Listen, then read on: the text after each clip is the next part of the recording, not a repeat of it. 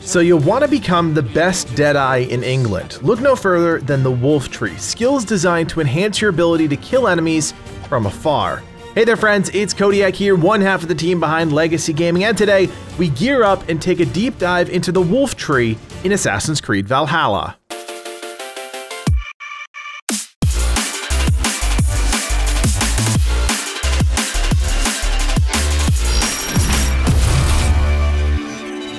If you're new to the way skills work in Valhalla, let me give you an overview. Throughout your adventures, you'll gain skill points for nearly everything you do, from questing to looting, and those skill points can be used to allocate points into a sprawling skill tree. Minor nodes increase things like weapon potency or your ability to resist attacks, while major nodes fundamentally change the way you experience elements of the game. Today, let's talk about the Wolf Tree, which is designed more or less to enhance ranged combat.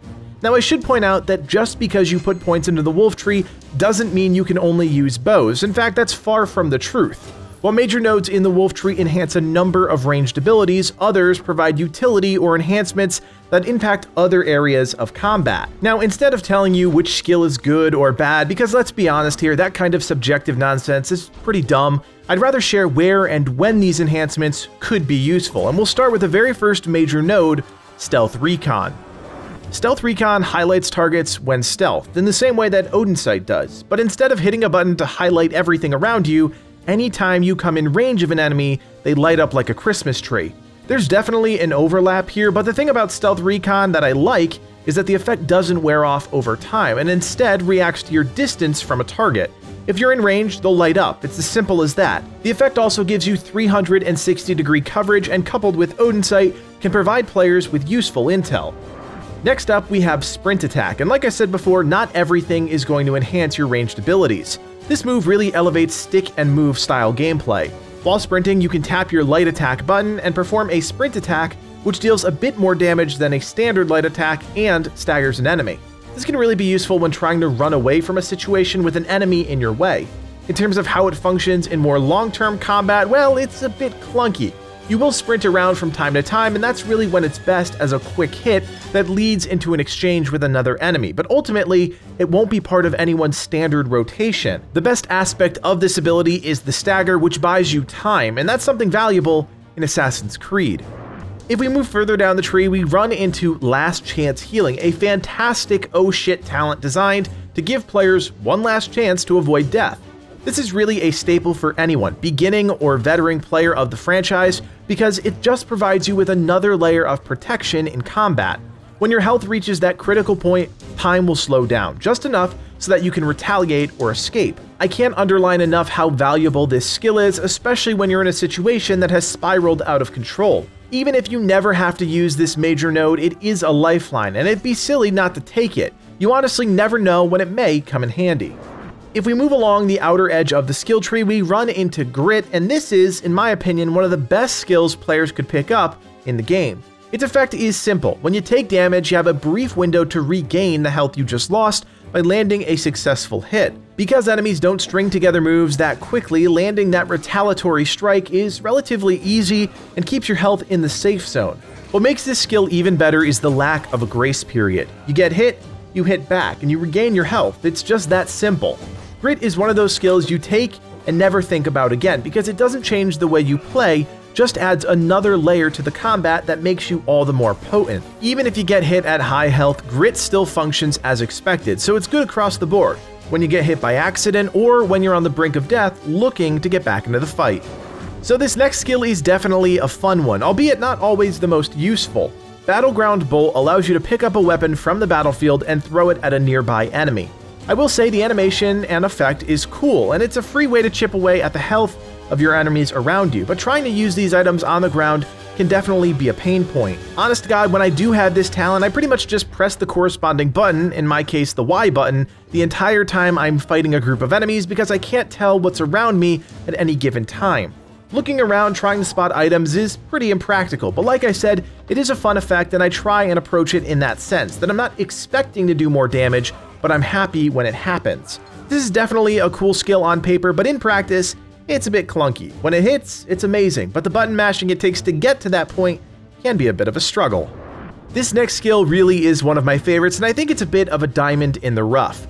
Bow to melee link gives players a buff when alternating between ranged and melee attacks, and this buff increases the damage done by those attacks for a brief time.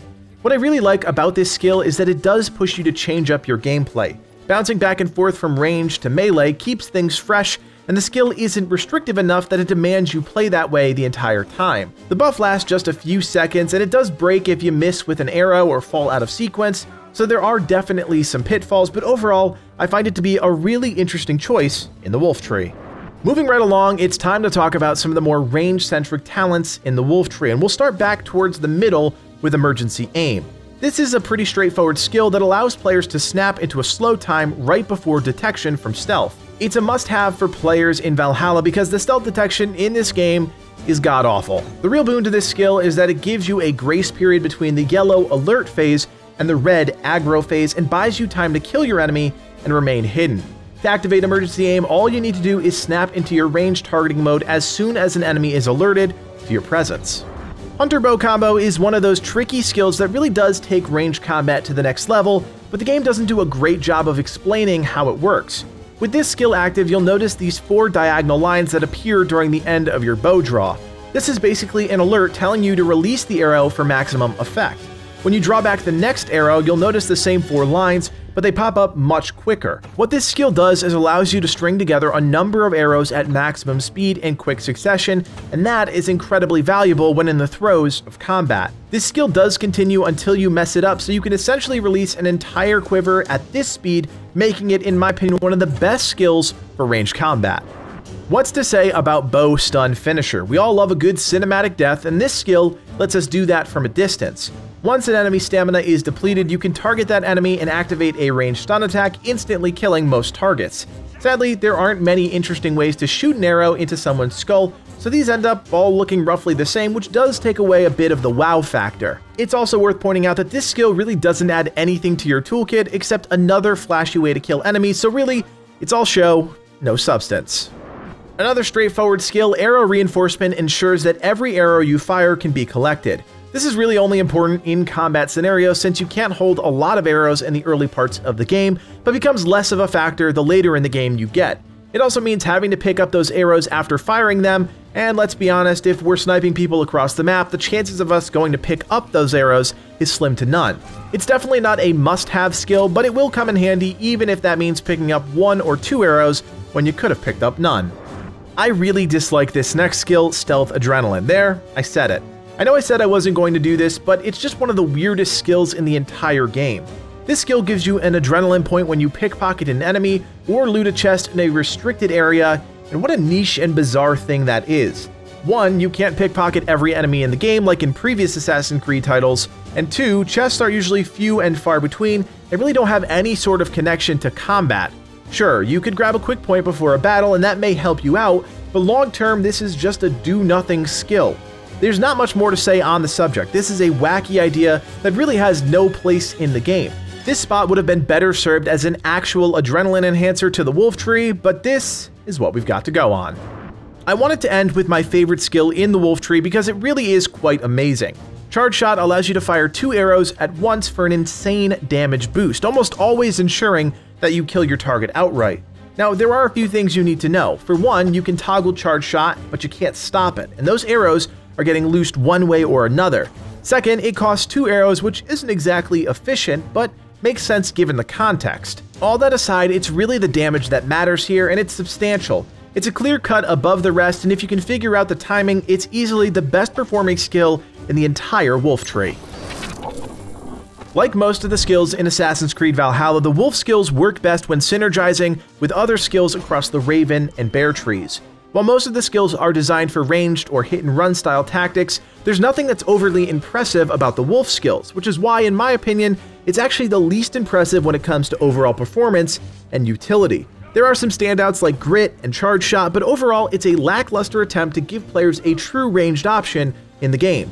We'll be diving into the Bear and Raven trees in an upcoming video, so stay tuned for more Assassin's Creed content in your feed. But that's enough of that, it's time to talk about what you think. Share your thoughts about the Wolf Tree in the comments section below, chime in with what your favorite skill is in the game, and don't forget while you're down there to like the video and subscribe to the channel so you never miss a new video. My name is Kodiak, and from everyone here at Legacy Gaming, thanks for watching, and play on.